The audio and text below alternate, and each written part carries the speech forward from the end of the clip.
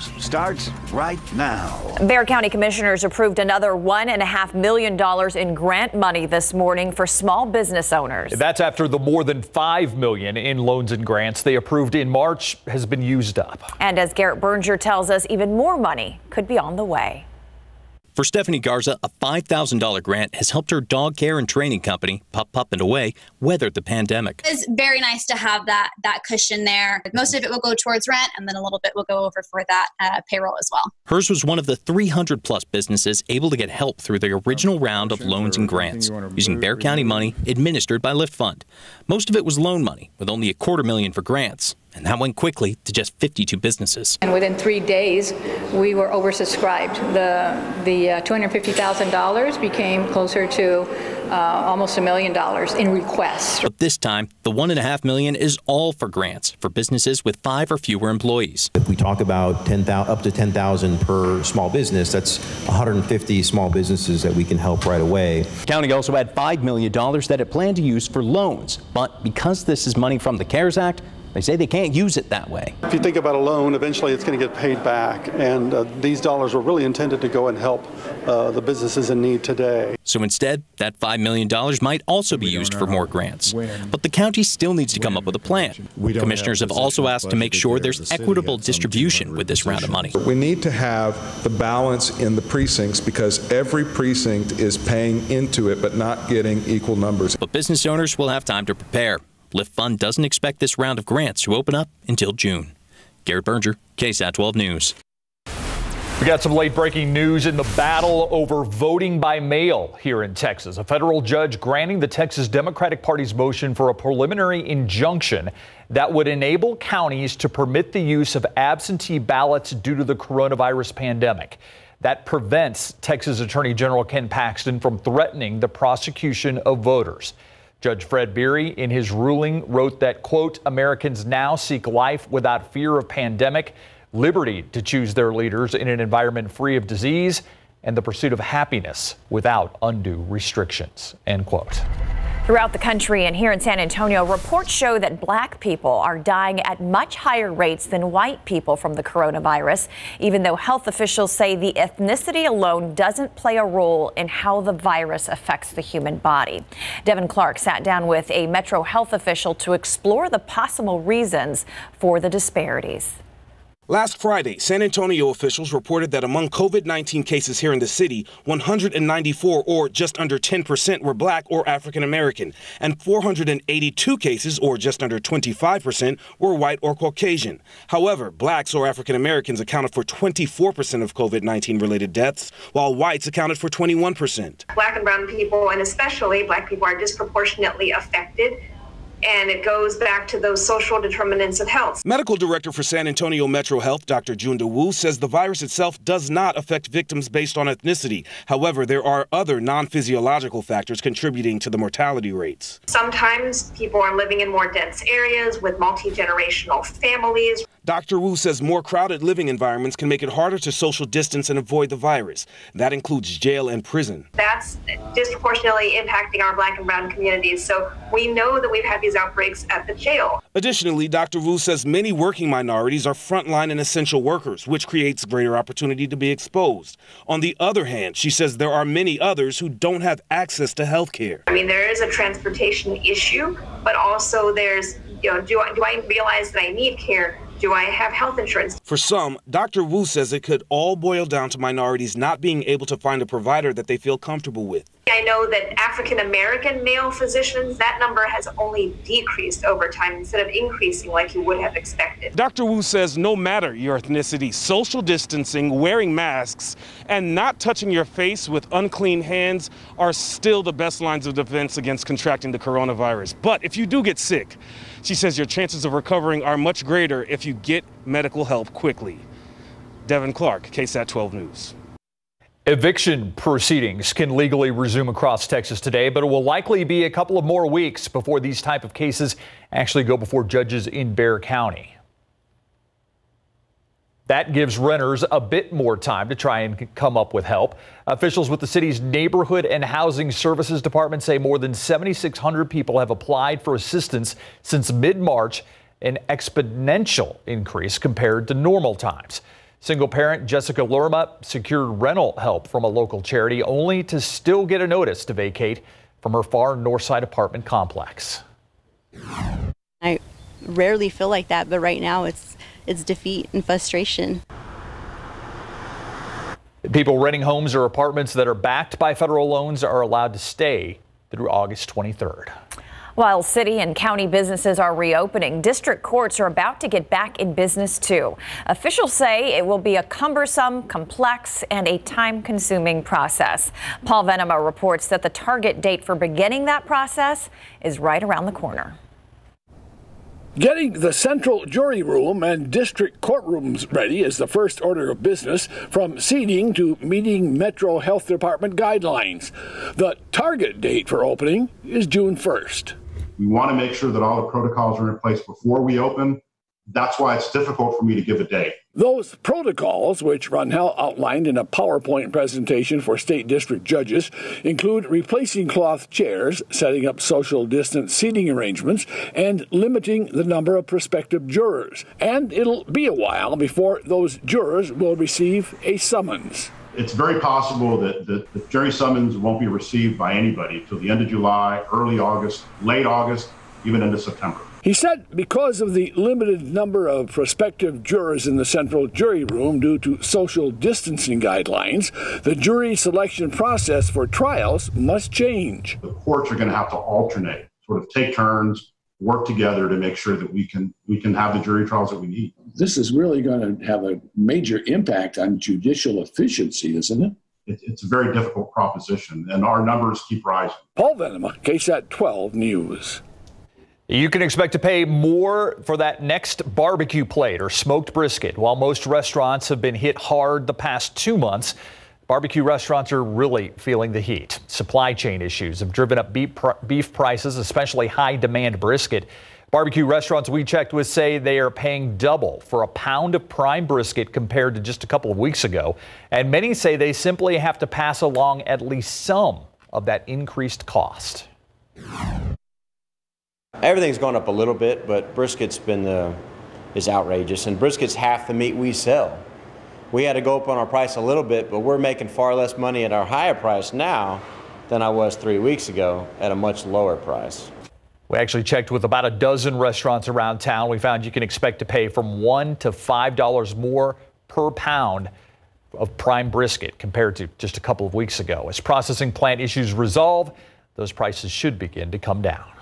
Let's take a look now at your time saver traffic and the roadways out there. This is a shot of I-10 and 1604 on the northwest side. As Steve mentioned yesterday, this is kind of a similar scene that we've been seeing for the past several weeks. Not a whole lot going on in that direction. Yeah, not the normal picture of 10 west at 1604, that's for sure.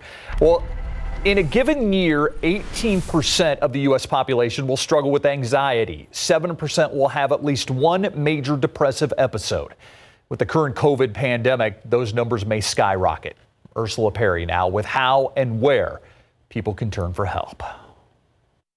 The impact of the tremendous stress on state health services is being noticed. The governor today encouraging those overwhelmed to reach out and seek help.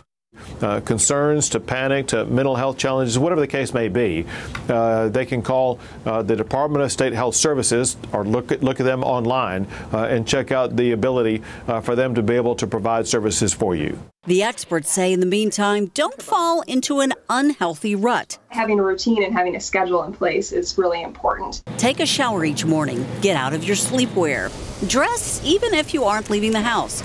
And when negative thoughts come your way, take a minute in your day, reflect on that thought that you just had, and then ask yourself, how can I turn this into something that's positive? And find a way to spin it positively. If someone in your household is struggling with anxiety and you see them spacing out or distancing themselves from the rest of the group, it's important to break that unhealthy cycle. They really need a little hand getting pulled out. They're not going to naturally come out a lot of times. So just interrupting that train of thought. As for friends and family who don't live with you, reaching out to them is fine. The phone still works. Skype still works. If you need to talk to a professional, most insurance companies will now honor teletherapy sessions during the COVID-19 pandemic. Call your insurance provider to make sure you're covered. Ursula Perry, KSAT 12 News. Time now to take a live look outside with Live Cam. Adam called it. It was going to be a hot one today, and boy, did Mother Nature deliver on that. Yeah. And 96 the high temperature today, so we're feeling the heat out there, but not even close to the record of 101. So that record still stands. The aquifer, it's up a little bit today. It's nice to see that, and we are just barely below the May average now at 665.4. So the recent rain has definitely staved off the stage 1 restrictions for the time being. Mold is high at nearly 1,700. Our high was 96 after a low of 72 today. Our temperatures will be dropping in the days ahead as rain chances are on the rise. We'll talk more about that coming right up. Coming up tonight on the Night Beat, the difficult changes some daycares are being forced to make following the governor's new guidelines. All right, we are awaiting the daily briefing from City Hall with San Antonio's mayor as well as Bexar County Judge Nelson Wolf. It will be interesting because we will get the numbers, of course, of positive cases. I also expect to hear from either the mayor or the county judge on the ruling that just came down from the federal district court here about the mail-in ballots. Let's listen in. City Attorney Andy Segovia, along with our District Attorney Joe Gonzalez. They'll both be here to answer questions about the local emergency orders that the judge and I signed today. This is our COVID-19 update for the San Antonio community. Tonight, we have 2,278 total confirmed cases of COVID-19 in Bexar County. This is an increase of 65 from yesterday. We also do have some new information of the cases that came in over the weekend, including those tonight. We have 23 from the community spread. We have 5 from the jail. That includes 4 inmates and 1 staff. We have 7 that are classified from other congregate settings and 51 that are pending investigations, meaning that their contact tracing investigations are still underway. We are thankful to not have any new deaths to report tonight, so we remain at 62. I do want to make note that we have been aggressively increasing our testing capacity. Last night I mentioned that we were up to 3,000, which was our benchmark from the health transition team. Our testing capacity here in Bexar County now is actually 3,960, and that includes all the labs, public and private, that are available to our community. I do want to also make mention that our positivity rate in cases has declined for the for the third week in a row. Last week, and that was the week ending Friday last, was a 3.5% positivity rate for tests conducted in Bexar County. That's compared to 4.3 from the week before, both of those notable decreases from when we started this process. On our hospitals, we continue to see a slight increase in the numbers, and again, we've got to look at all of these in context. We have 80 COVID positive patients in the local hospitals, another 20 patients that are under investigation for COVID, for a total of 100 potential COVID patients in our hospitals tonight. Again, those numbers have gone up modestly over the last few days. 35 patients are in ICU and 20 patients tonight are in ventilators. As far as our capacity goes, that makes for 78% of our ventilator capacity and 30% of our staffed hospital beds currently available to us. As part of the recommendations of our COVID-19 Health and Economic Transition Team report, the group of experts that was guiding us as a community to open up safely, I do want to make mention one of the main recommendations of the economic team was to provide for safety supplies and processes to allow our small businesses and nonprofits to open effectively and open safely. So working with the county and the city, we've put together supply kits for small businesses that includes things like thermometers, hand sanitizers, face masks, and other forms of PPE. The San Antonio business community, of course, has shown some remarkable resiliency, creativity, and adaptability to the challenges that this pandemic has forced us to face. And so these kits are going to be available by registering on our website. You can go to covid19.sanantonio.gov/reopening. Qualifying participants are those businesses of 25 employees or fewer.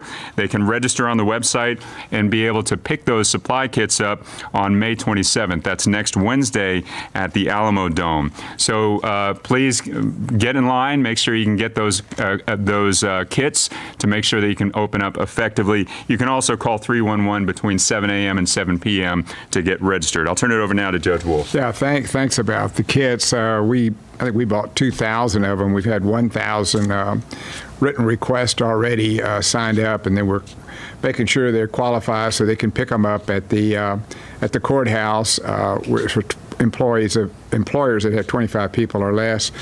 Then Commissioner Calvert's delivering some directly to some businesses in his district, and then we're going to be distributing them through the various suburban cities as we go along. So another step to help protect the employees as well as people doing business with them. Now, I don't want you to tell Tracy, but I had a plate of enchiladas today at the Blanco Cafe. They were great. And again, it's a locally owned restaurant, and they were doing everything exactly right in terms of the mask and in terms of spacing everybody out. There's a little confusing over the governor's order. I had a letter today from the Tobin Center. If 3,000 people can go to church, why can't people come to the Tobin Center, which has only 1,700? So we're going to write a little letter to see if we can get some clarification on that. We're doing better at the jail now. We've had, I think, a total of 397 that tested positive, but only 5 of them are females, and that's now down to only 321 that do have it. We've done 1,618 test results. The interesting thing about this is, though, and I'm not quite sure, I know I don't understand it, 78 of them were symptomatic, but 319 had no symptoms. And I don't know why, but that's the way it's coming out there. We only have 13 in the infirmary and none in the hospital. But what we're facing problems on, our jail population is increasing, and that means we're going to have more cases. What we're having terrible troubles with the state, as we do on most cases. The state hospital system no longer is accepting inmates found incompetent to stand trial. There are 98 of them in our jail waiting for transfer to the state mental health facility. The prison system is not accepting inmates from jails. We now have 228 of them in the jail. The governor changed the rules on who can have a personal recognizance bond, and that's led to another 244 individuals in the jail. So we're getting jammed up, which means it's going to be a lot of trouble down the line. And if we can just get the state to meet their responsibilities, that would be a big step forward.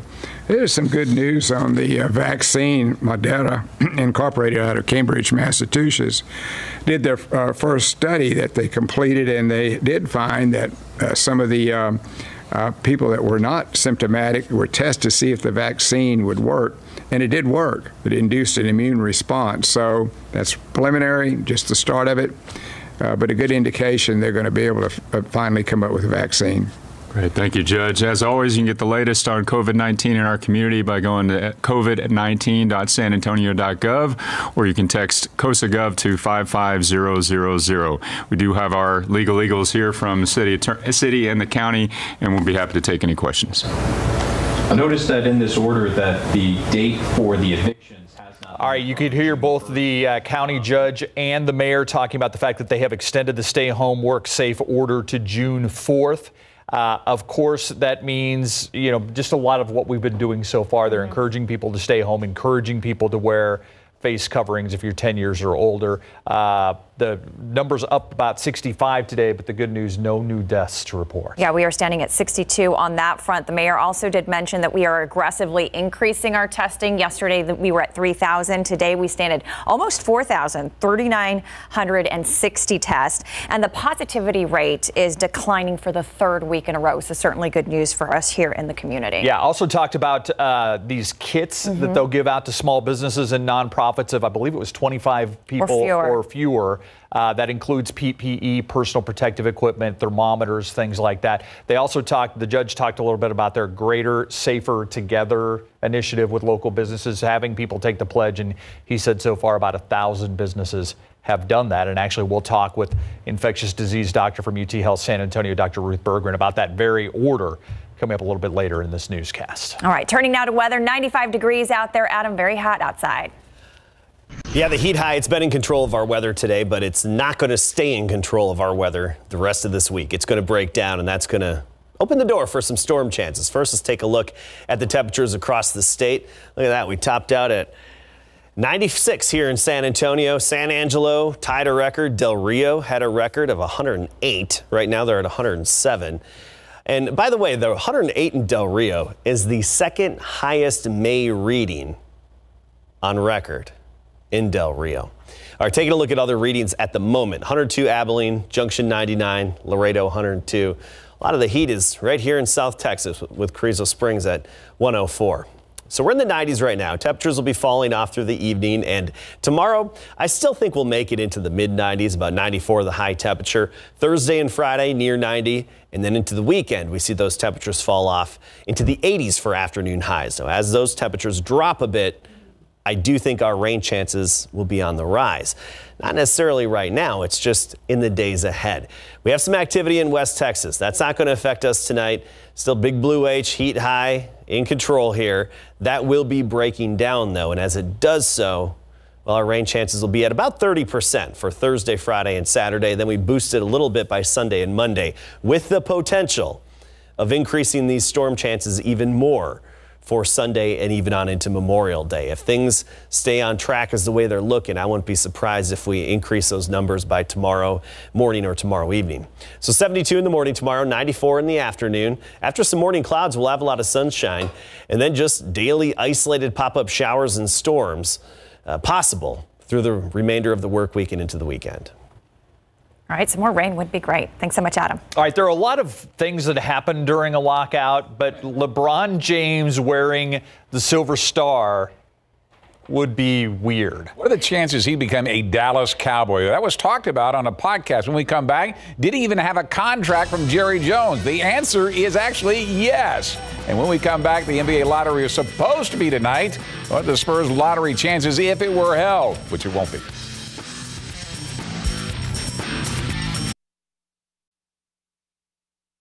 Pro football coverage, powered by Davis Law Firm. LeBron James playing for the Dallas Cowboys. The NBA superstar has admitted that he seriously considered playing professional football during the NBA lockout in 2011. That revelation was made during the podcast on Uninterrupted with Paul Rivera and Maverick Carter. You see, LeBron was an all-state receiver in his sophomore and junior season in high school, and many, including now Clippers head coach Doc Rivers, believe he had the talent to play professional football. And James even changed his workouts to get in football shape.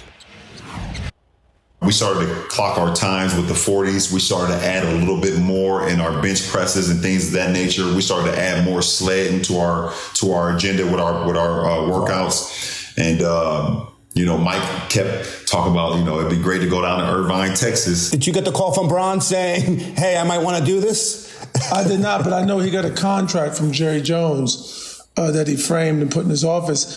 But unfortunately, the podcast moved to another subject before any amount of the contract was revealed.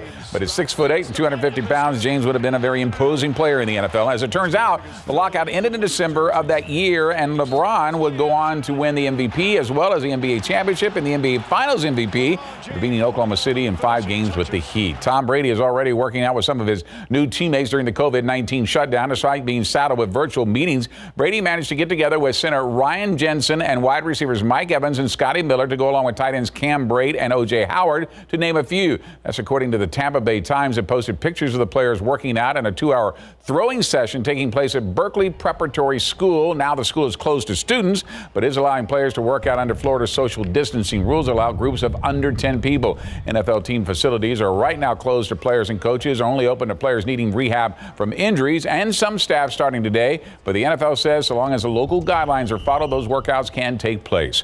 Former UTSA, Trinity, and UIW head coach Ken Burmeister has passed away due to cancer. A college basketball coach for 21 years, Ken took the Roadrunners to their first ever appearance in the NCAA tournament in 1988, where they lost to Illinois. After taking over Loyola in 1994, he went on to coach at Trinity University for 1 season, for taking over the Cardinals for 12 years. Ken Burmeister leaves us at the age of 72. The NBA draft lottery was supposed to take place tonight, but like everything else in the NBA, that is now on hold and no definite new date in sight, as it appears impossible at this point to finish the entire 82-game regular season schedule due to the suspension of play due to the COVID-19 pandemic. Team executives still expect the same format to take place when the lottery is actually held. If that's the case and no other regular season games are held, then right now the teams with the best shot at the #1 pick in the NBA draft are the Golden State Warriors, the Cleveland Cavaliers, and Minnesota Timberwolves, all with the three worst records. The Warriors, Cavs, and Wolves would have a 14% chance at landing the #1 pick, with Atlanta and Detroit to follow at 12.5% and 10.5% respectively. So here's the top five. If the lottery was actually held today, Golden State, Cleveland, and Minnesota with the best shot, followed by Atlanta and Detroit. Here's the second half of the top 10. And you can see it would be New York, Chicago, Charlotte, Washington, Phoenix, and San Antonio would check in with a shot at the top lottery pick at number 11 at 2%. But that all depends on just what happens the rest of this season. So you're saying we got a shot? We have a shot. Very slim. Thank you. Sure. We'll be right back. It's our time for Coronavirus Q&A, where we talk to experts and try to separate the facts from the fear that surround COVID-19. We are joined by Dr. Ruth Berggren from the Long School of Medicine at UT Health San Antonio. Dr. Berggren, I really appreciate you being here. There are a lot of things that have opened. Gyms opened. Technically, we're allowed to open yesterday. On Friday, bars will open. What's your advice to people out there who are going back to some of these places? What should they be looking at? Yeah. Well, first of all, be very, very careful. Don't be lulled into a false sense of security. It's not as though the virus has gone away or become less infectious.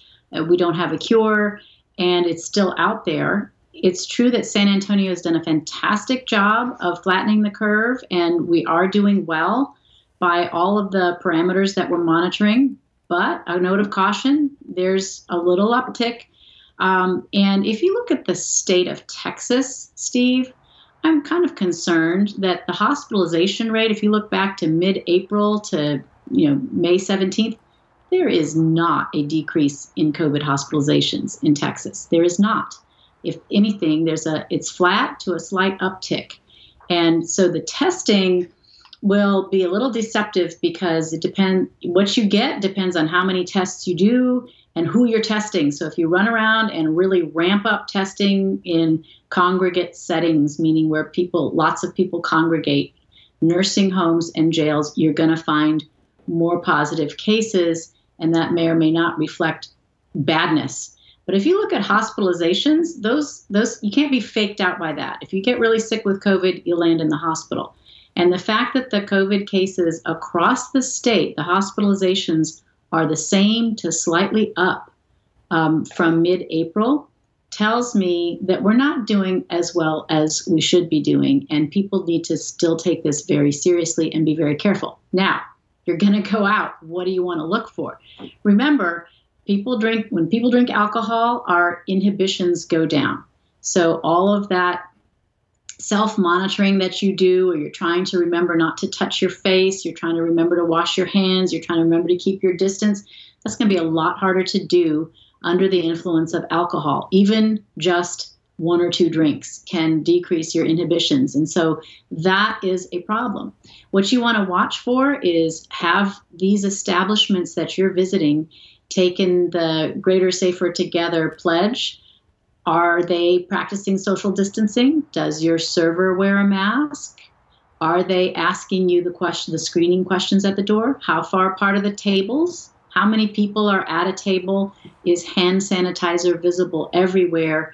And how loud is it? And that's something that maybe people don't know intuitively. But when we speak, the louder we speak, or if we yell or scream or sing, we aerosolize more respiratory particles. And that's a warning sign. So if I were to go into any kind of eating establishment, bar or restaurant, if it sounded really loud to me, I would be deterred. I think that people who get their seating outdoors are really onto something. And I heartily encourage all of our bar owners and restaurant owners who can do it to try to move more of their seating outdoors and make sure there's good spacing in between the groups. You mentioned that pledge, that Greater Safer Together pledge. Can you tell us a little bit about that? How many businesses that you're aware of that are signed up for this here locally? You know, I don't have the numbers on that, but the Economic Transition Team is the group that came up with that motto, and this is posted on the website, the City of San Antonio's website. If you Google the Economic Transition Team, you can find more about that. I do happen to know off the top of my head that our grocery store chain, H-E-B, is in the mix there, as are a number of other establishments, large and small. But give them some time, and I think that it will be the thing to do, and I hope San Antonians will request it, will expect it, and that businesses will take it up and really live up to it. Because you know what? This is about taking care of each other. We want these businesses to open successfully. We don't want to have to backtrack. So we all have to take care of each other, which means being careful. Dr. Bergerman, we're running out of time. I want to ask you about asymptomatic testing. That seems to be the big thing that people are talking about. What does it mean? And perhaps most importantly, who should get it? Yeah, so if anybody can get a test now. I wouldn't do it randomly. I would think carefully about how the test will change what you're doing, and think about people that may be around you that need protection. So if you had a reason to think you were positive, like you traveled, you went on an airplane somewhere, you came back, and maybe you live around people who are older and therefore at risk, that might be someone who should go get tested. Anybody who takes care of older folks should get tested. And think really about who's the at-risk group, and it's the over 64-year-old set. That's how I'd use it. And if you have a positive test and you're asymptomatic, there's specific guidelines from the CDC about how long you need to stay in isolation. And the quick answer to that is 10 days. An asymptomatic person who has a positive test should stay out of circulation for 10 days unless they're an essential healthcare worker or something like that. All right. Dr. Ruth Berggren, thank you so much for joining us. We'll see you again at 9 o'clock. Yep, and on the Night Beat. Thank you, Doctor. We'll be right back.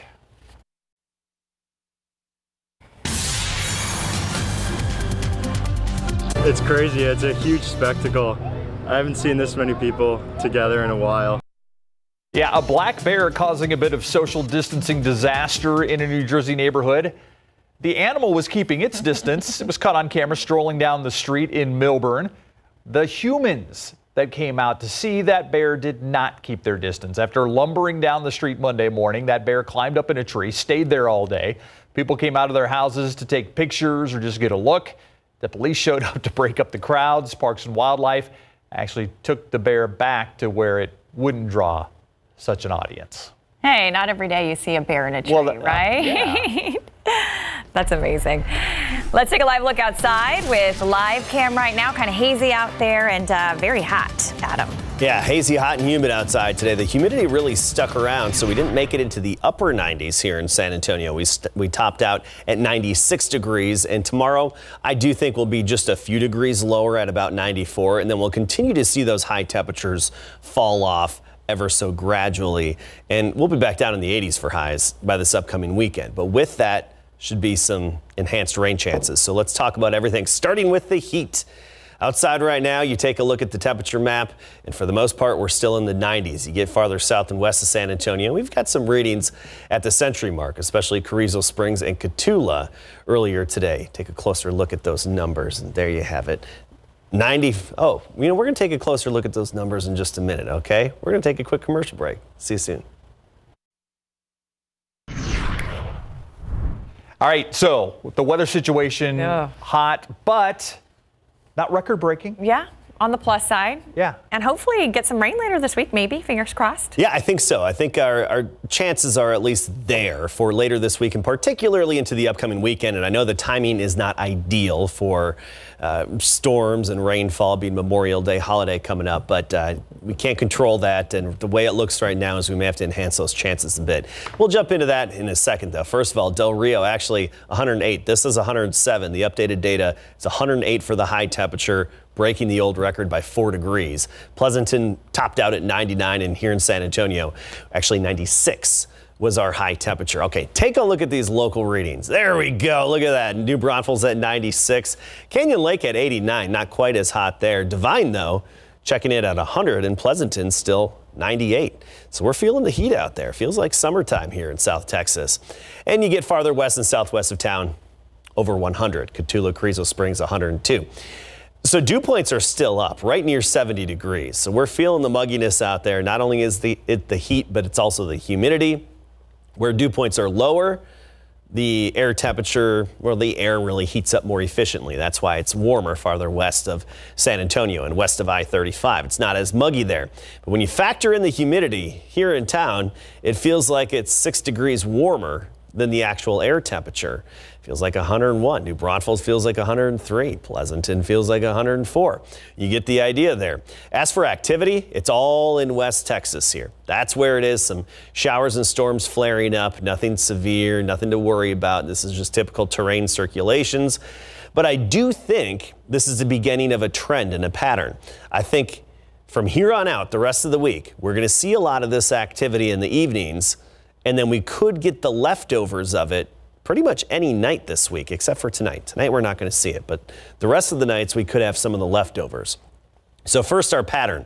The real upper level energy is over the West Coast and moving over the East Coast and basically the eastern third of the nation. That's where we have the big upper level swirls and dips. They've got good moisture, a lot of precipitation. That's a cool system, too. Temps only in the 60s underneath that. Meanwhile, here, wedged in between, the big ridge we have and the heat high. That's going to be breaking down. So we're not going to see one of those large-scale disturbances move in, but as the heat high breaks down, it opens the door for little ripples in the upper level flow to move through, little disturbances, and enough to kickstart some showers and thunderstorms. So here's a look at our future cast for tomorrow. We start the day cloudy, low clouds in the morning, afternoon sunshine, and by the late afternoon, early evening, we'll probably see some more storms flare up in West Texas and even in Mexico. Then as we go through the night, there is the possibility that we get those leftovers, which is what we saw a lot of last week, where we got those nighttime showers and thunderstorms, typically not severe, but leftovers. We'll take it. It's not a great chance, but it's something. It's a shot. So starting tomorrow night, we basically have nightly chances of leftover storms or showers coming in from West Texas. 72 in the morning tomorrow, 94 by the afternoon. After the morning clouds, we'll have a lot of sunshine. A southeasterly breeze at 5 to 15.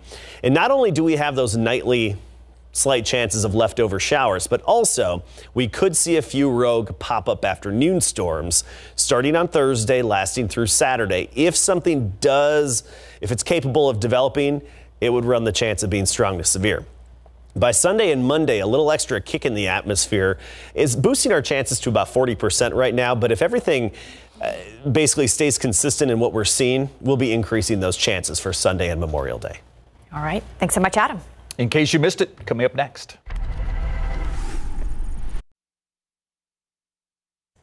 Here's today's In Case You Missed It. While some businesses are in the reopening phase, the convention center is still not allowed to host conventions or trade shows. And the governor is literally looking around the world for ideas on that safe way to open. We're looking at talking to those businesses in Texas, but we're also looking to see the way that some of these operations work nationwide and globally. Hotels that we have spoken to are ready to get back up and running again. They just need to find the timing, if you would, for it, such that they would be able to open up in a way that they can make some money as opposed to lose money. San Antonio police are looking for a suspect they say shot a teenager in the ankle during a drive-by shooting early this morning. It happened in the 3500 block of Southton View. That's on the far east side. It's just before 2 o'clock this morning. SAPD says the male teen was grazed by some shotgun pellets during the shooting. They say he was not taken to the hospital. The suspect got away in a white vehicle. At last check, police were still trying to find the person responsible. JCPenney has announced it plans to close at least least 240 locations, which is about 30% of its stores. The retail giant filed for Chapter 11 bankruptcy last week. There have been some reports that Amazon and JCPenney are in talks about a collaboration, but it's not clear what those plans are right now. South Texas Blood and Tissue Center running low on blood and can use your help. Right now, the center is down to a 2-day inventory. They say the need has increased 49% the past week, likely due to elective surgeries resuming across the state. A 3-day blood drive at the Alamodome starts Thursday. Donors will receive a $10 H-E-B gift card, and for every donation, $5 will be donated to the San Antonio Food Bank.